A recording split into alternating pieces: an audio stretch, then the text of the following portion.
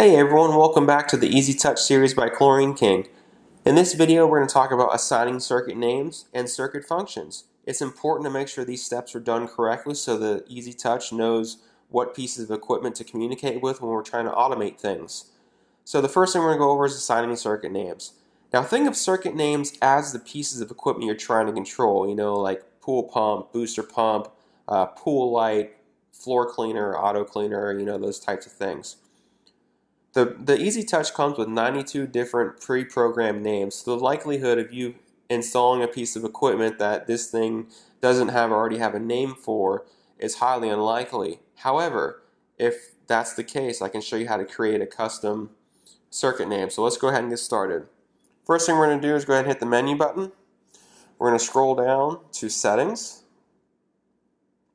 hit Select, and we're going to scroll down again to Circuit Names, hit Select, and now you see there's 18 different circuits here. So 1 through 9 are actual circuits that use a relay to operate, and then the other 10 through 18, or the other 9, are virtual circuits that are just feature circuits that don't actually use a relay. So you can see here we got a spa in here, a pool, so it's a dual body. This next one is a pool light, and cleaner. So if you install a booster pump, for instance, let's use circuit number 5. So we hit Select, and then what we're going to do is go through here. Now these are the 92 different names. We go here to booster pump, hit Enter on that. So now we got the booster pump at least recognized here on this specific relay. So let's go ahead and go back. Now say we need to create a custom circuit name. What we do is come down here to Custom Names, and I already went ahead and labeled this pest. It's time consuming, just because you see right here, like this is what you'll have to change out. So I went ahead and adjusted it, but if you wanted to adjust it, you just hit the select, and then you go to each respective space, and so we'll set that up as test, and then hit back. So if we want to see it pop up, we come here to Circuit Names, and then go to Circuit 1,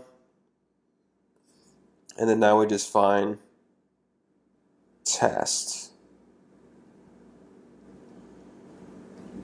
So we know on Circuit 1 the spa is going to be named Test for whatever reason. So let's go ahead and change that back to Spa. But that is how you create a custom name and implement it into the Easy Touch system. Now, after you make the custom name, it's available for selection in schedules, 2-speed pump, IS4 and IS10 remotes, and the quick touch menus, just as an FYI. So let's go down here to circuit functions. Now think of circuit functions as special extra logic and things that a circuit function can do. So for instance, for that booster pump, let me show you how to set it first, and I'll talk a little bit more about it.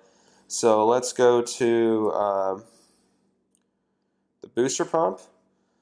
Now the Easy Touch comes with 14 preset circuit functions, and I'll go over those more in detail in another video.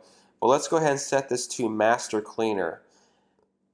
So, and then we'll set it to freeze protection. I'll go over all this now. So the Master Cleaner circuit function, so think of it this way. You want to set up an automatic pool cleaner pump like the booster pump there. You would assign the circuit type Master Cleaner, because with this cleaner logic, the cleaner pump will force the main pool pump on, and the cleaner pump will start after a delay of 5 minutes in order to protect this booster pump we just programmed. The cleaner pump would also automatically shut off whenever the spa is turned on or the solar switched on. So this is a cool little thing that's automated to help protect your equipment.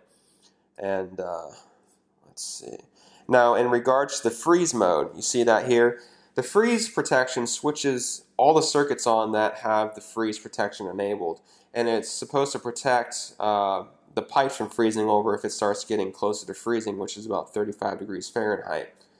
The system will switch all the circuits on and rotate all the valves or valve actuators every 15 minutes, again to keep the water flowing to protect it from freezing. So that's a great safety feature. So that is a quick demonstration of circuit names, circuit functions, and also how to create custom names in order to get the Easy Touch system here to recognize the pool equipment you're installing out on your pads. So stay tuned to the next video, and I look forward to talking to you then. Have a great day.